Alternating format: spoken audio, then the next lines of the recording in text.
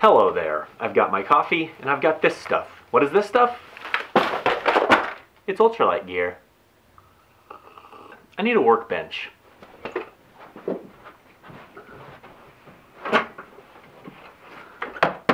This should work.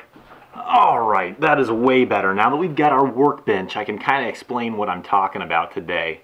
Now, as you can see behind me, there's a sewing machine set up. No, we're not going to be sewing today. Actually, we're talking about ultralight fishing. This is the current box that I keep a lot of my ultralight gear in. I've also got other, multi-species gear in here, like spoons and whatnot. I'm actually going to go ahead and transfer this over to a system that I think is going to be better than this.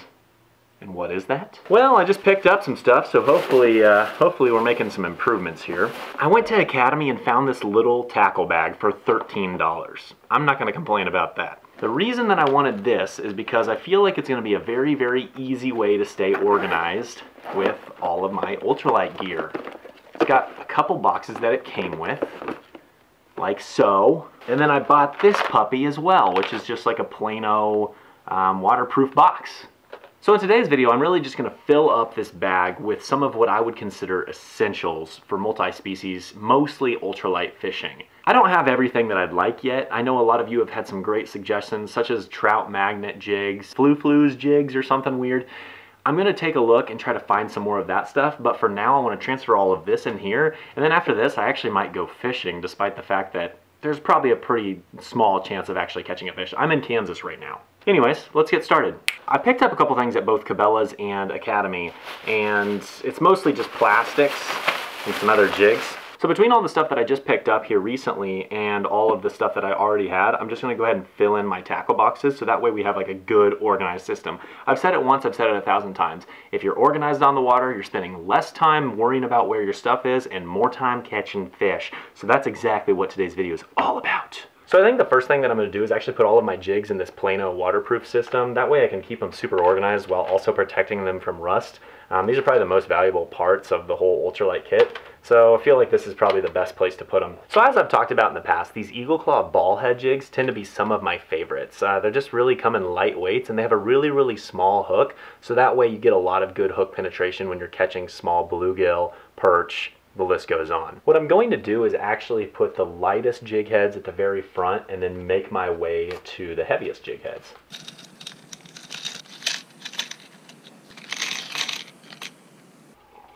So I went ahead and picked up some of these nail head jigs, and these are really tube insert jigs, and I think these will be great for some of the small hollow body tubes that a lot of people actually use for crappie. I'll probably use them for multiple sunfish species, definitely crappie, probably some perch. Either way, these look like these are going to be some really good jig heads as well. I'll just put those right there. Money. The next jig that I'm actually super excited about is also like a nail head jig, but this one's weedless. So let me take one out real quick for you. As you can see, it's got a little brush guard. So 90% of the time, I'm going to be using some of the jigs that I just loaded into this box. These are really the bread and butter for me. They've got the smallest hooks, and they've got really, really light weights, and I just have a ton of confidence in them. But besides these, I'm also going to put some of these other ball head jigs in there, which are a little bit bigger and actually might work a little bit better for some of the small bass, some of the bigger bluegill, and some of the other bigger sunfish species.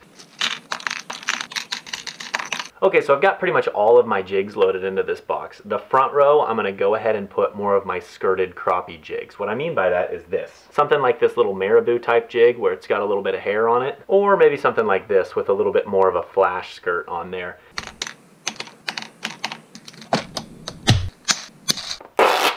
Alright, I didn't get all of my jigs in there, but I can always put those in the side pockets. That's what's great about this bag, is it gives me lots of different areas where I can store gear while keeping it really, really small, so I don't carry just 50 pounds of tackle. That's exactly what I was looking for. Okay, next box. What are we going to put in this puppy? Well, I'm kind of thinking this is going to be more of our terminal tackle for bait fishing, so using bobbers, hooks, weights, etc. What I went ahead and picked up is actually a few things. I got some slip bobbers as well as some of these bobber stops. Slip bobbers and bobber stops allow you to set the bait to go down to a deeper depth, so that way you could still cast it out there and have your bobber go up to like 15 feet if you really wanted it to be that way. So I think I'm going to use these a good amount. In fact, I might actually use these with an artificial during the colder weather seasons. classic split shot weights. Always got to have these around. And of course, you got to have some hooks. I think I actually left a lot of my good ultralight hooks back at my apartment in Michigan, so I'll load those in later on down the road. Let's move on to the next box. What am I going to put in there? In the third and final box, I'm actually going to load this puppy up with spoons and spinners. You know, I'll put other baits in here as well. Probably get some small crankbaits, probably get some small jerk baits, that sort of thing. These are really going to be any hard baits. Now you're going to see that some of the spoons that I load into this box are much bigger than I would ever throw in my ultralight, but that's really because this is kind of a multi-species box that 90% is ultralight, but I'm going to go ahead and load in some spoons that I might use for white bass or walleye or that sort of thing as well. The first baits that I actually have are these crappie spoons that my boss gave me. I used to make these for him, and these things are absolutely killer. I think they're not only going to work for crappie, but they're probably going to work pretty well for perch and other species, and I could probably actually throw these under the ice and probably have luck that way as well. These next spoons are really my old white bass spoons, and these things are killer. I'll probably use them again someday. Actually, I could even use these for bass. They'll catch normal bass as well. They're just really heavy lead, and then they're painted with a flash, and these things kick butt.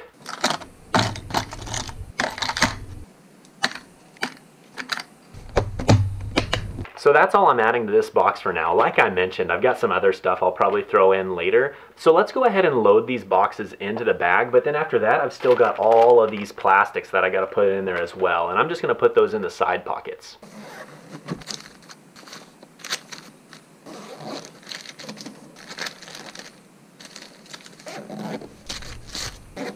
By golly, now that we got this bag all rigged up, it would be stupid not to go fishing. Let's go. But first, let me finish this coffee.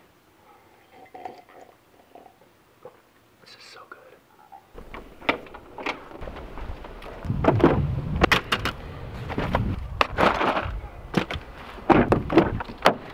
The Sterling Silver Premium. Oh, please, it has as known as why. Green Day, bro. You had the time of your life.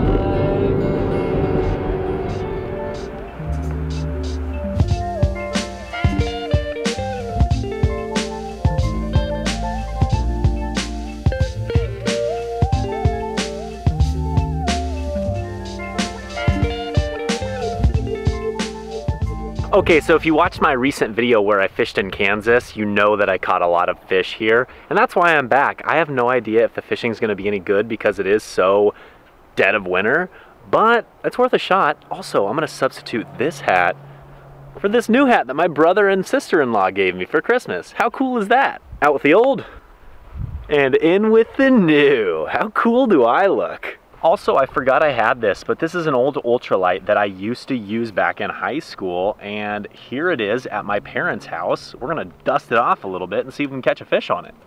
What should I rig up on this thing? Let's take a look in the new bag. So I have no idea if these fish are still gonna be here, but it's worth a try. Seems like the water's a little shallower here than it was last time. I'm gonna try back there, and then we're gonna go back to the pond if this place doesn't pan out. I'm not thinking so. I think if the water was higher, there would still be a chance, but because the water's low and it's cold, it's kind of a bad combination. I think we're gonna be better off going back to the pond. It'd be one thing if I was seeing fish swim around, but I don't even see any minnows or anything.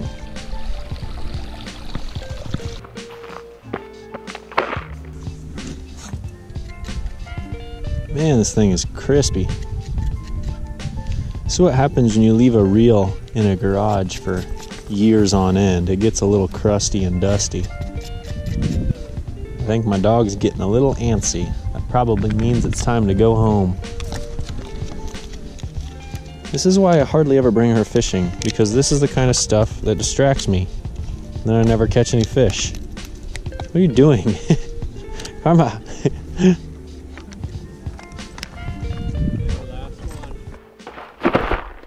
Okay, we only fished for maybe 30-40 minutes and we didn't catch anything, but that's okay. The moral of the story is that this tackle bag is going to work very well for my ultralight fishing needs. I do have one question for you before you go though. Out of everything that I put in there, what am I missing? What baits would you recommend for multi-species ultralight action? I know some of you have mentioned trout magnet jigs, and I'm on the lookout for those. But what else? What else could I put in this bag to catch mondo or microfish? I want to know. Drop a comment below. Thanks so much for watching, and we'll catch you later.